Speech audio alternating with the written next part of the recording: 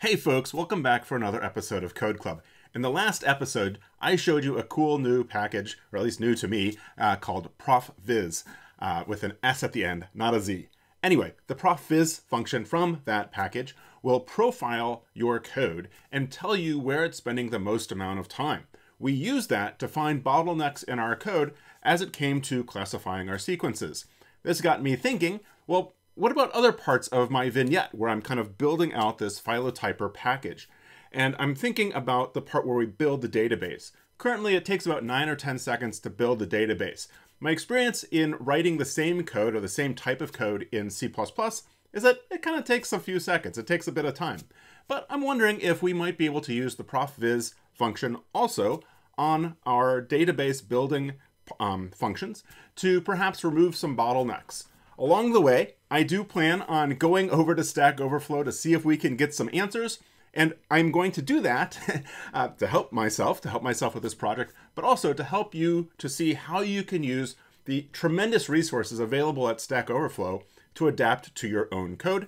And along the way, we'll learn a little bit about dividing a matrix by a vector. Let's head over to our studio and we'll get going with today's episode. As usual, if you want to get the code that I'm starting with, down below in the description to this episode, you can find links to GitHub, to the repository as it currently is, as well as what it will look like at the end of the episode.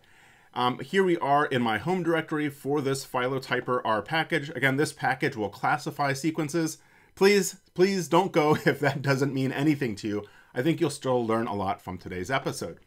In my benchmarking directory here, I have a variety of benchmarking tests. I also have a vignette that perhaps one day will become something of an article for thinking about how you might use the code or the functions available in the phylotyper package to classify your own sequences. I'm going to go ahead and load the different elements of this vignette, and I will go ahead and load these. And basically what I'm doing as I go through this is loading reference data that will go into the database. And before I build the K-mer database here on line 22, I of course need to make sure that I've got the package loaded so I have access to those functions. And so this step takes about 9 or 10 seconds to run, as we'll see here. And let's go ahead and use profviz to go ahead and profile the function to see where it's spending the most amount of time. So we'll do profviz, : profviz. And the argument that we'll give to profviz is our basically lines 23 through 25. And I misspelled, got the V. And so as we see, it's taking 9,390 milliseconds, or about 9.4 seconds. And so we can see that the first 3,000 milliseconds, or 3 seconds, are spent processing our sequences into K-mers. And then we see the last 6,000 or so seconds are spent calculating the genus conditional probability. And we see that this T function for transpose comes up a fair number of times. And then the last step is calculating the log. And sorry, this pop-up keeps showing up here, but we can see that the log, the outer function on my line 123 up at the top here, is taking up maybe 3/4 of a second or so. And so some of these others, rectangles that we see here, are all related to the transpose and probably different operations that are happening within the transpose. So these transposes are taking a lot of time. And so again, why are we using these transposes? So if we look at line 23 here, what we see is within it, we have the genus count. So the genus count is the number of times each K-mer, we're using a K-mer-based approach, the number of times each K-mer shows up in that genus within our database. And we're adding to that then the word specific prior. So if you look at all the sequences in our database, what frequency, what percentage of the sequences have that specific K-mer? So you add those two values together, and then you divide by the total number of sequences in each genus plus 1, okay? And so the idea of adding the word specific prior as well as the plus 1 is that, say a K-mer doesn't show up for a genus, we don't want to have 0 over 0, right? And so it's allowing some level of uncertainty that we haven't sampled all of the K-mers that are present in those genera of sequences. And so what we're doing is this transpose of transposes to get the division to work. So let me go ahead and open up a clean R script to kind of show you a little bit about what's happening here. So I'll define a variable that I'll call m, and I'll say matrix, let's do 1 to 10, and we'll then do n row equals 5. And so now if we look at m, we see that is a 2-column matrix, right? And so we have 1 through 5 and 6 through 10. I'm going to have a vector that I will then say is 1 and 2. And so we can kind of think about these again as being like where'd it go? We can think about this as being like the genus counts as the vector, and genus count as being like the m, or the genus count plus the word specific prior as being my m value, right? And so if I do m divided by v, what I expect, or what I want, I guess I should say, would be 1 divided by 1, 6 divided by 2, 2 divided by 1, 7 divided by 2, and so forth, right? So it should be like 1, 3, 2, 3.5, 3, 4, 4, 4.5. You get the idea, right? But when we run that, we get something different. So what's happening? Well, it's important to note that matrices in R are treated in a column-wise approach. And so what we're getting is we're taking 1, 2, and if we come back to this m value, we're taking 1, 2 as a vector, and we're repeating it for all elements in the matrix, right? So 1, 2 divided by 1, 2 will be 1, 1. So 3, 4 divided by 1, 2 will be 3, 2, right? And then 5, 6 divided by 1, 2 will be 5, 3, right? Which is what we see, and so forth, right? And so it's repeating, it's what's called recycling the v value over and over for all elements of the matrix, okay? And so that's not exactly what we want, right? So if we instead did tm, then it's going to be transposed, right? And so now what we think about tm, say, divided by v, we're going to take 1, 6 divided by 1, 2 to be 1, 3, 2, 7 divided by 1, 2 will be 1, 3.5, and so forth, right? And so sure enough, that's what we get, because again, it's repeating that 1, 2, it's recycling it across our matrix. But we don't want a 2-row by 5-column matrix. We want a 5-row by 2-column matrix. So we can then retranspose the data to get back what we had expected to get, right? Where again, our M matrix was 1, 2, 3, 4, 5 in the first column, and then 6 through 10, but we wanted that 6 through 10 divided by 2. And so that's what we see, right? And so we're spending a lot of time in this, and I can imagine that with a big matrix like we have, so we have basically 65,536, so that's 4 to the 8. That's how many rows we have, that's how many k-mers we have, and we have about 4,000 genera, which are the columns. So we have a 65,000 row by about 4,000 column matrix. And so transposing that back and forth, I could imagine taking a fair amount of time. So I'm curious if there's a faster way to do this. So to figure that out, I'm going to hand it over to Google, and I'll say how to divide matrix by vector in R. And I think I'm misspelling here, but it figured it out. And so this first link in Stack Overflow, I've actually already been here. That's why it's purple. And so we get this article in Stack Overflow. And so invariably, when we ask questions of Google, the top hits come from Stack Overflow. And so there is a bit of an art to interpreting Stack Overflow and thinking about how you apply the results from Stack Overflow to what you are trying to do, right? And so we have something very similar to what we saw before, right? And so they have a matrix, they have a vector, and they want to divide the matrix by the vector. So their matrix repeats 1 for 2 rows and 2 columns. So it should be 1, 1, 1, 1, and then divide by 5 and 10. And so they would expect to get 0.2 and 0.1. Or actually, that's not what they want. They want 0.2 and 0.1, right? And so they want to know, how do I get the right result without doing an R-bind? Because we've seen R-binds are horribly slow. And so what happens is that someone follows up. Let's see, who is this? Anton or G. Grothendieck. I don't know who those are. But they came up with 10 different approaches to doing this type of division, which is pretty slick, right? So because some of these approaches might have taken a long time to run, what they did was that they repeated them for 10 repetitions in microbenchmark, right? So they did times equals 10. We've seen microbenchmark previously. And so then they got those that were the fastest, that took less than 20 milliseconds, and they repeated them with 100 iterations, okay? And so they got these 6 results. So the first result is what I had already done. Pretty good for me, right? And so what I'd like to do in today's episode is take these other 5 approaches and see how they scale with time. So I'm going to go ahead and copy these into my RStudio, and we'll leave that there. And then we're going to come back to our code. And so we're interested in our rk-mers function. And so I'm going to look for the log function because that's a navigation point for me, because that's the only function.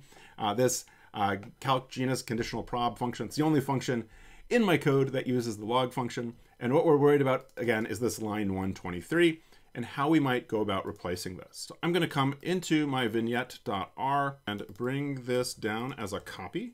And we'll go ahead then and say microbenchmark on microbenchmark.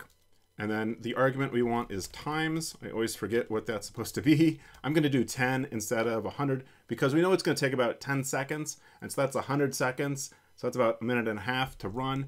I'm okay with sitting tight for that.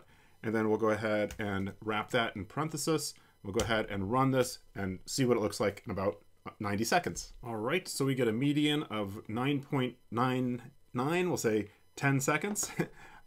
So I'm going to go ahead here and I will say in my k-mers script, I'm going to come down and say transpose will be 10 seconds, okay? And I'll go ahead and comment that out and we'll try the next approach. I'll say 10.0 seconds just to give a little bit more precision, you know? All right, so we've already done this version. And like I said, that took 10.0 seconds.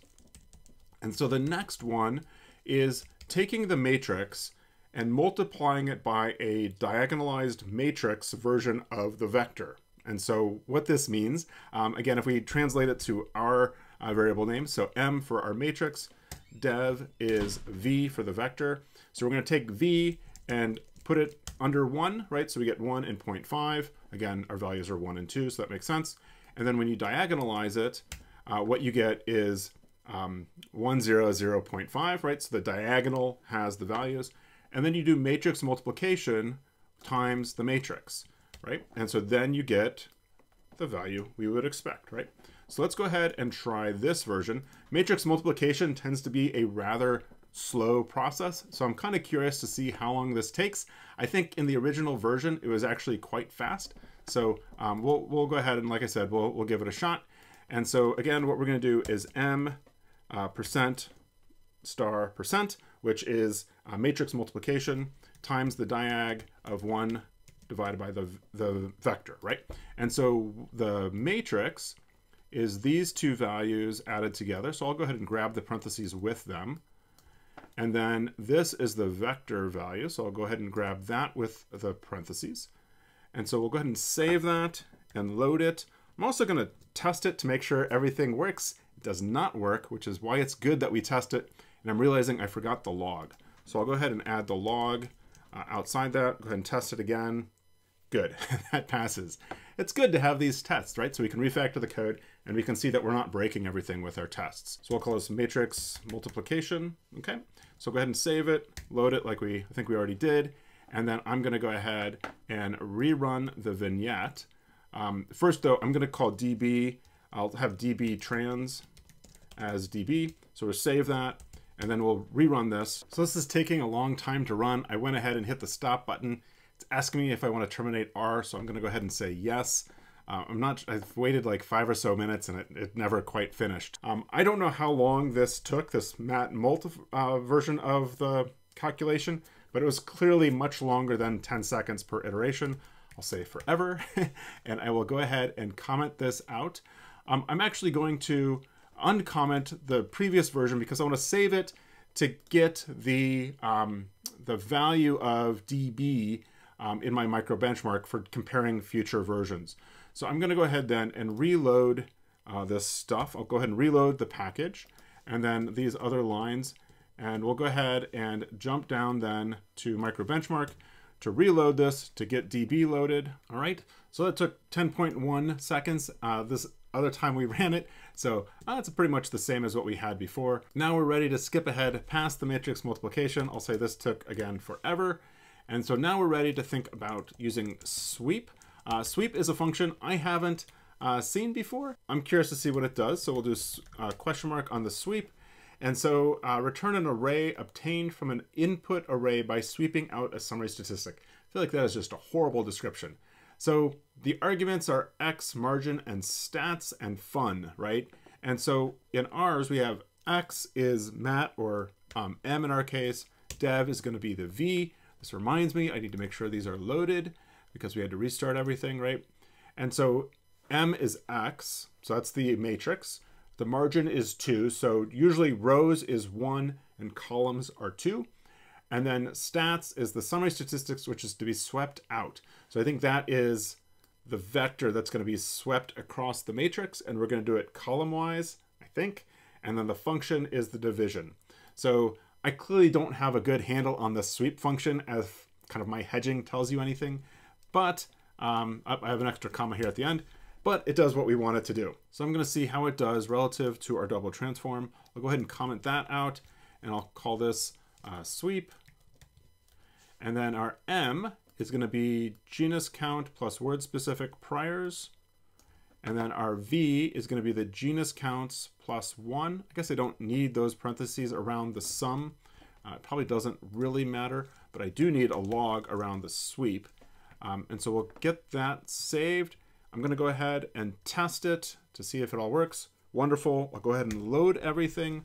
And then I'll come back to my vignette and go ahead and rerun the micro benchmark. Okay, so that took about 10.2 seconds. A little bit slower than what we got with the transpose. Also, I'd be a little reluctant to use sweep without fully understanding what's going on. It's still, I think I kind of get it, but it just seems a little bit odd. So let's come over to our vignette and make sure that it also gives the right value. So I'll do db sweep, db, and then we'll say db underscore trans $ conditional prob equal db underscore sweep $ conditional prob. So the equal is a logical comparison. And so these are, again, like 65,000 by 4,000 matrices. So we're going to get that many true or false values. So we can synthesize that using the all function. So if all of the values are true, this will return true. So hopefully that's what we get here. And sure enough, we do. And that tells us that the conditional probabilities are the same, whether we use that double transpose or using the sweep function. All right. So let's go ahead and save that. I'm going to comment out this sweep approach, and let's move on to the next approach, which is using the rep function. So the rep function I use a lot for building vectors. So again, we have like v, and I might normally do like rep v, say 5, and that's going to repeat 1, 2, 5 times. So the total length then is 10. And so that is the same as rep v times equals 5, right? Another argument that you might see is length out. And so we could say length out equals 5. And so that's going to give us a output vector that's 5 units long. It's going to repeat that 1, 2 until it gets to 5 elements, which we see here. And so we see that the last value is a 1 because we've given it a v of 2 length, right? And so you can't get the full length into an odd number, which is why it leaves off that final 2. Another useful argument that we see here is each. So we can say each equals 5. And we can take each element of the vector and repeat it 5 times. I think we can also do something kind of wild like 5, 3 as a vector. And no, it doesn't like that. I thought maybe we could change each value so that the 1 would be repeated 5 times and the 2 3 times. But I think I was just thinking something weird in my head. So anyway, this is what we have, right? And so again, if we take m and we have this vector of 1s and 2s, these 1s are going to be the denominator in division of the first column, and these 2s are going to be the denominator in division of column 2, right? And so now when we run this, we get our favorite answer. I'm going to copy that over to my kmers.r script. I'll call this rep, and then we're going to want to wrap this in log, right? And then we're going to use genus count plus word specific priors for our m, and because that's the numerator, I'm going to wrap it in parentheses. And then our vector is this genus counts plus 1. And that's going to be in the denominator. So I'll go ahead and save that. I'm going to test it, make sure it all works. No, we're getting errors. Why are we getting errors? Oh, because I didn't change the each, so n row m. And so I'm here going to put, this is the number of k-mers. So we'll do n underscore k-mers. So I'll go ahead and save and test again. That passes. I'll load it to make sure it's available to my vignette. And then I'll go ahead and run my microbenchmark, and we'll see how this does compared to the other approaches. So wow, that was really quick. 6.2 seconds. That is fast. Wow, I'm really surprised and impressed. Let's make sure that it does what we think it does first though. So we'll do db underscore rep db, and then I'll copy this all statement down, and instead of db sweep, we'll do db rep. Yep, that worked. All the values were the same. Cool. So I like this. Again, this was 6.2 seconds. Very good. So I'm going to go ahead and comment this out for now, and we'll probably come back to this in the end because that's a lot faster than what we had previously. Great. So let's come back to here. And again, we had 6.2 seconds for our timing there. Now we'll turn to these final two approaches. So again, let's swap in our variable names for Matt, and dev will be v. And again, this is a function that's new to me, replace. So let's look at the help for replace. And what we'll see is that replace replaces the values in X with indices given in list by those values given in values. It doesn't really mean anything to me. So we've got three arguments going into replace. X, which is a vector or a matrix. Again, a matrix is a special type of vector. A list is an index vector. So we're using true, so it's all ones. And then values are the replacement values. So I think what's happening is that we're taking TM, which is the transposed matrix, and then we're going to replace all of the values with the values in V, right? And so what we'll see as the output from replace then, yeah, so we've got 1, 2, 1 in the first row, 2 in the second row, right? And then we're going to transpose that to get it to be the same dimension as M, right? And then we're going to divide those by each other to get the result we were expecting. Okay, so that makes sense. Even if I don't totally understand again what replace does, it kind of makes sense. So let's come back to kmers.r, and we'll plop that in, and we'll call this replace. And again, our log function needs to wrap the whole thing. And then we'll take this as our numerator. And again, we're doing a sum, so it needs to be in parentheses. And then we don't totally care about the values in this replace function, right? Instead, we want the shape. So we'll do transpose of genus count. And then V is going to be the genus counts plus 1. So we'll go ahead and copy that into V. Let's go ahead and save that. Let's test it to make sure it works. Good. I'll load it for our vignette, and then I'll go ahead and rerun our microbenchmark, and we'll see how long it takes. All right, so that took 10.9 seconds. Not our fastest by any means, but hey, again, that's good in a way, because this replace function to me is a lot like sweep, and it doesn't totally make a lot of sense. So I'll go ahead and comment that out, but I also want to make sure that it does what we think it does. So we'll do db underscore replace equaling db, and we'll repeat this all function. All right, and test that. True, good. So it's a little bit bittersweet to say goodbye to all these candidates, but hey, it's just code. All right, so the final one we want to try is this version using a call function, which again, I hadn't heard of before. So the call function returns column indexes or indices, and so returns a matrix of integers indicating the column number in a matrix-like object, right? And so if we think again about Matt looking like this, or M rather looking like this, and we then do call M, we then see the column that, the number for each of the columns, right? And imagine we could also do, say, row M to get the row for each row in M. So what we then get, again, let's substitute in our values. So M for Matt, V for Dev. So our call for M will look like this. So first column, second column, and then we'll index into that vector, and we have that extra parenthesis at the end. Anyway, so now we get back a vector, right? So this is a lot like the rep function with each. And we then divide by M. And so if I had to guess, this is probably going to be faster than some of the other options, but probably not as fast as rep, because we're going through, I guess, 2 steps here, right, to get the same output as rep. So let's go ahead and try this and see what the timing looks like. And again, we'll come back to k-mers.r, and we'll then plug in our values again with the log, and then our genus count plus word specific priors for the M. Again, I don't need the full addition to get the column indexes. And then our V is going to be our genus counts plus 1. And so that's going to be this, but it's going to have to be wrapped in parenthesis. So we'll go ahead and save this. I'm going to call this the call approach. Let's go ahead and test it to make sure it works. Yep. And I'll load it for the vignette. And then let's go ahead and rerun this. All right. So yeah, I think it fell in kind of in the middle of a couple different of our options, about 8.9 seconds. So let's go ahead and throw that in here, 8.9. And I'll go ahead and put that in here, so we can kind of do an overview here in a minute.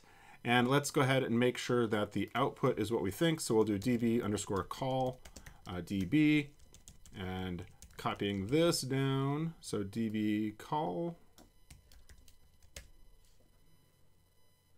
is true. Good. So again, turning to our implementation of these different methods, we found the rep function followed by the call function followed by the transpose were the 3 fastest.